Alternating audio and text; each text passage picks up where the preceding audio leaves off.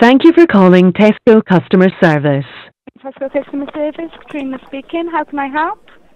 Oh, hello. I've got a query I have Right. with regards to an item I've bought in your store. Right. I think I've had a little bit of an allergic reaction to it. Oh dear. I feel terrible. It's Oh gosh. it's made my stomach really bad. Oh no. I've got the trots. Oh gosh. What is the item? Have you still got the packaging so we can take a bit of information? Or so have you? Oh gosh. What? Have you got the packaging information so I can take the barcode number? No, it's in the bin. Right. So what burgers was it that you purchased? Tesco value there. Tesco Value Burgers. Yeah, no, I'm getting a bit concerned, right? Because I've been having like really bizarre side effects. Right. And I've heard about this story on the news this morning now, so I'm starting to get a bit worried and concerned. No, I can fully understand your concern, sir, and I am awfully sorry. You know, you've had to hear that. They have the FSAI have informed us there's definitely no risk to your health. If you are feeling quite funny because of these, what I would advise is when you are feeling well enough to return to a local store, if you could have a word with the customer services desk there, and they can fill out a form for you if you are a bit concerned. Obviously, I do understand your concern, but... Well, I mean, the thing is I keep horses myself, see, so I'm in a little bit of... I'm sorry?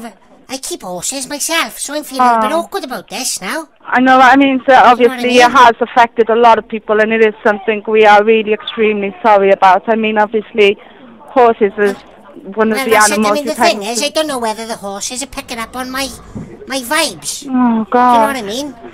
I don't know whether they picking up on that. I'm feeling a bit awkward around them, so I don't know whether they picking up on that vibe. Oh, God. Do you know what I mean? No.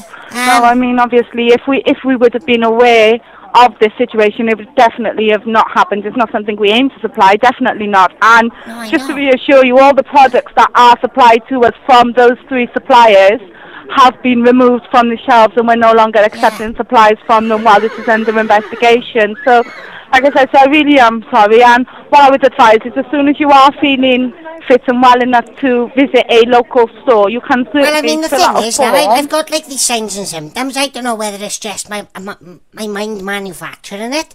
But, like, I was walking down the stairs this morning, right? And I started, like, trotting. Oh, gosh. So I don't know, do you know what I mean? I don't know whether that's just me subconsciously thinking, oh, look, you've eaten a horse. I know, I can imagine. I mean, I eat burgers myself, and the thought of, you know, that meat may not have been beef meat. It can turn your stomach. I fully understand that. I mean, but what I can assure you is we have been assured by the authorities there's definitely no risk to the health. I mean, with you keeping horses, obviously I do sympathise with you. How could they manage to put that in a burger? Do you know what I mean? Like, I'm not a stupid man. And I'm guessing that you're not a stupid lady, and there's a lot of people around that are not stupid.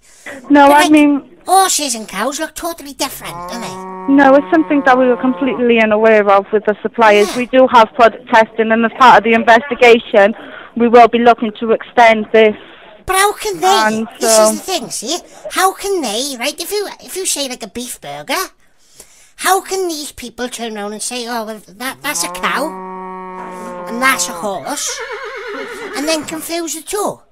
No, I know. Do you know what I mean? And like I said, I mean, it's not just the one supplier. There's 3 suppliers, and this is being investigated fully. And as I said, we're not buying any more meat from those 3 people involved. And, you know, it is something I do feel disgusting about myself. And, you know, I certainly understand why customers, and especially yourself with you keeping horses, why this well, I've got the one in affect the you a lot. He's really, I've had to bring him in the house because he's really upset. Oh, gosh.